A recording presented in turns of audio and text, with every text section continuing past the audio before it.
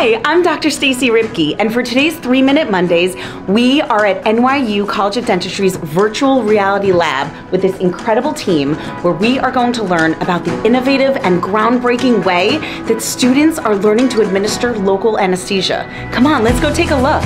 This is the clinic in oral surgery, except this clinic doesn't exist. It only exists in a virtual world. Today, we're going to teach Dean Ribke how to give her first local anesthesia injection.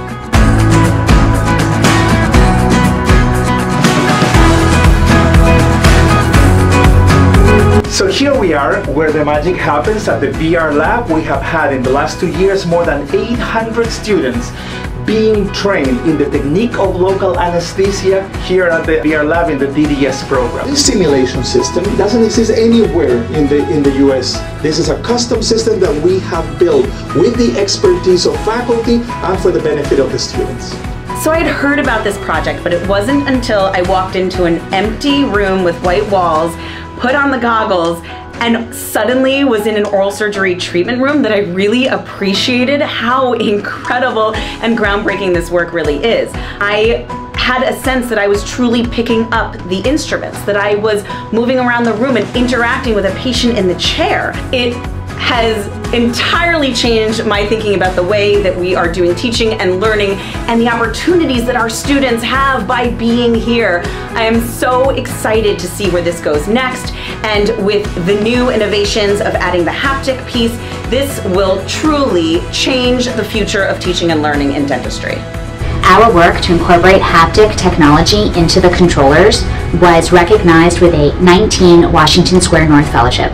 In partnership with Abu Dhabi, we are making advances in how we're using the hands as part of the simulation.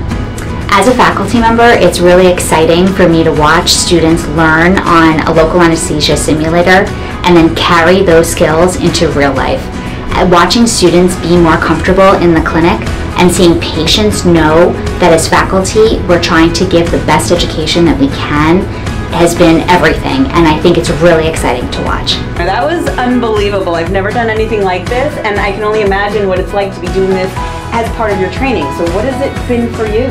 I gained so much confidence before I was able to administer a nerve block on an actual patient. You can do this an unlimited amount of times, and you can practice even from home. So you really give yourself an opportunity to get more comfortable and to build that muscle memory of lifting a syringe away from your body and without having to practice on a real person. In virtual reality, you can practice as many times as you want.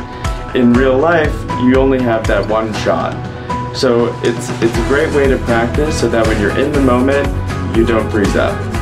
I'm so energized by what I saw and learned here today, and this is only the beginning. This is a project in its first iteration that's going to continue to grow. So I can't wait to come back here next time and learn more. That's it for today's 3-Minute Mondays, and I'll see you next week.